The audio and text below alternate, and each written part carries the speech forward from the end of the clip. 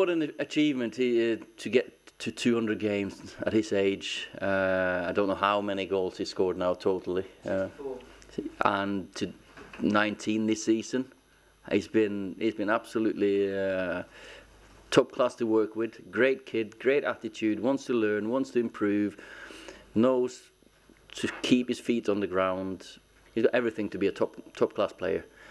Attitude, skill, physique. Just trying to, you know, them goals he scores today from inside to the 6-yard box. More of them, then he'll be exceptional. We are in all competitions. We are still in Carabao Cup, FA Cup. We're 5th in the league. We're still challenging. We've improved position from last season. We got Europa League.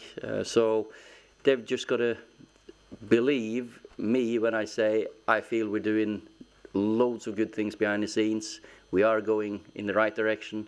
See the group today.